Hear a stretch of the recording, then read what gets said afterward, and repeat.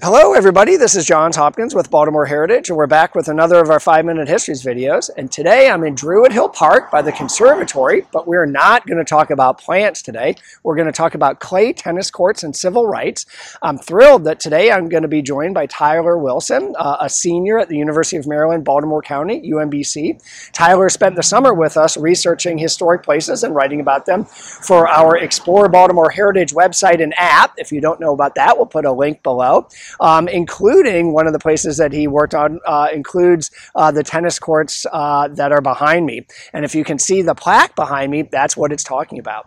Before turning it over to Tyler, though, I thought I'd share just two examples of where people have used sports to advance civil rights.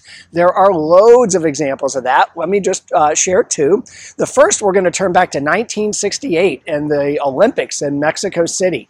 The United States had two runners getting gold and bronze, Tommy Smith and John Carlos, respectively, and then another gentleman from Australia named Peter Norman, who placed silver. As the American national anthem was playing and those three were on the podium, the two Americans lowered their heads and raised their fists, clad in black gloves.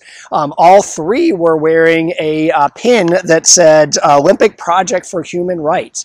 And what they were doing was purposeful and it was planned. And they were trying to point out inequalities, racial inequalities around the world. We know the image of the American athletes with their hands, their fists raised. What we don't see as much is what else was going on. Neither of them were wearing shoes. They were wearing only black socks to represent black poverty in the United States. One of them, I think it was Tommy Smith, had on a black scarf to represent black power. And Carlos, I believe, had unzipped his running jacket a little bit to sympathize with blue-collar workers around the world. He also wore a string of beads that, in his words, were saying prayers for people who were murdered and lynched and thrown overboard during the Middle Passage, of course, that phase of the Atlantic sailing slave journey.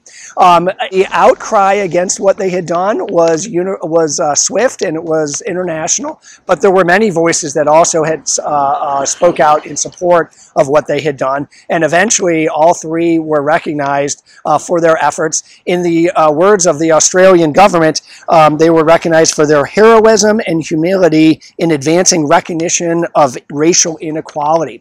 The American athletes were eventually awarded the Arthur Ashe Courage Award. And that, of course, brings me to the second person I want to point out using sports to advance civil rights. We can't talk about tennis and civil rights without talking about Arthur Ashe. He was born in 1943 in Richmond and learned to play tennis on the blacks-only tennis courts near his house. He, of course, went on to be a tennis superstar, the first black player to win a national junior championship, the first black player to be part of the U.S. Davis Cup team. He won 3 Grand Slam tournaments, and many considered him the best tennis player of his day. He advanced civil rights both as a player and in retirement. When he was denied a visa to South Africa to play in a tournament there, he mounted a lobbying campaign to get the U.S. to impose sanctions. He was arrested outside the South African embassy in Washington, D.C., and later arrested again for protesting the ill treatment of Haitian immigrants, again in Washington, D.C. We could talk a long time about Arthur Ashe, but I'm going to end with a quote from the Arthur Ashe Courage Award that the broadcasters, the sort of National Broadcasting Association, confers upon an athlete each year. And it's the person who, and this is their words, possessing strength in the face of adversity, courage in the face of peril, and willingness to stand up for their beliefs. That's to an athlete in honor of Arthur Ashe. I'm going to end by saying the first integrated tennis match Ashe played in was here in Baltimore in 1958, but that was 10 years after a number of local folks, including here in Druid Hill Park, had mounted years of efforts to try to integrate Baltimore's tennis scene.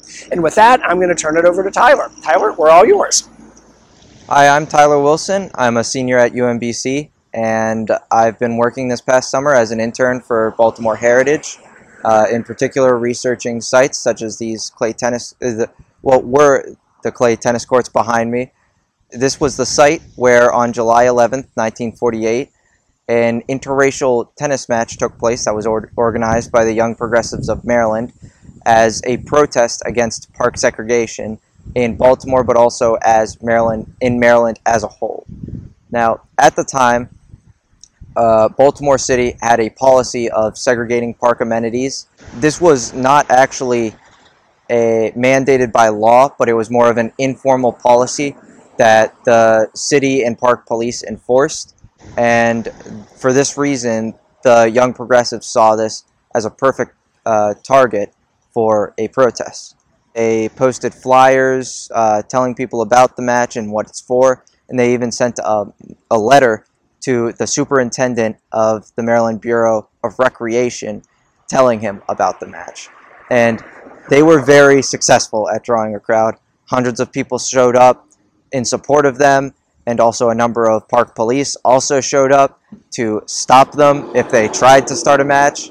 There were two courts that were rented out or reserved for the match. One would be reserved for 4 male tennis players. 2 of them were white, 2 of them were black. And then 4 female tennis players, again, 2 white and 2 black. And the men were the first to attempt and start a match. Immediately, as soon as they went to serve, the police came up and told them to stop. When the men stood there and sat there on the courts, they were arrested.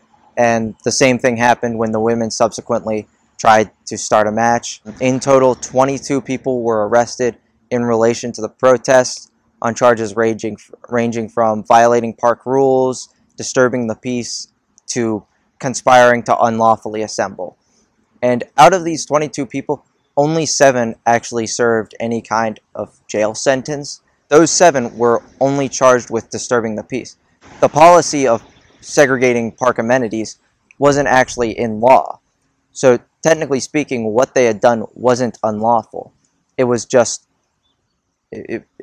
going about using park amenities.